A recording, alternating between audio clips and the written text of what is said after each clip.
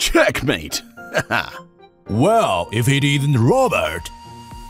Your chess has really improved, Robert. How long have you been in China? Oh, almost half a year, I guess. That's a long time. I guess you're planning to settle down here. Oh no, I'm not staying. My visa... Sorry, I've got to go. There's something I've got to do.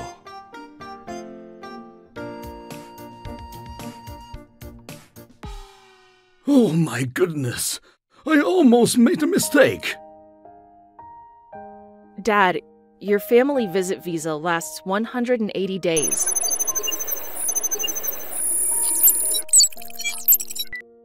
You only have 10 days left. Yeah, lucky that I noticed it in time.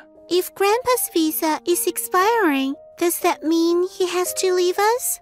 Don't worry. Tomorrow, I'll go with Grandpa to the Community Immigration Services Center and ask Auntie Xiao Wen for advice.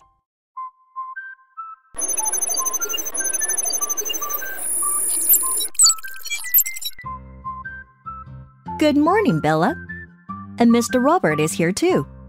Good morning, Officer Xiao Wen. What are you doing here so early? Is there anything I can do for you? My father's family visit visa is about to expire. Do you think we might be able to extend it? Where the duration of stay needs to be extended, the visa holder shall file an application with the Exit and Entry Administration of Public Security Organ under the local people's government at or above the county level in the place of your state 7 days prior to the expiry of the duration specified in the visa, and shall submit information of specific application matters in accordance with relevant requirements. As a reminder, however, the accumulated length of extension shall not exceed the original duration of stay specified in the visa.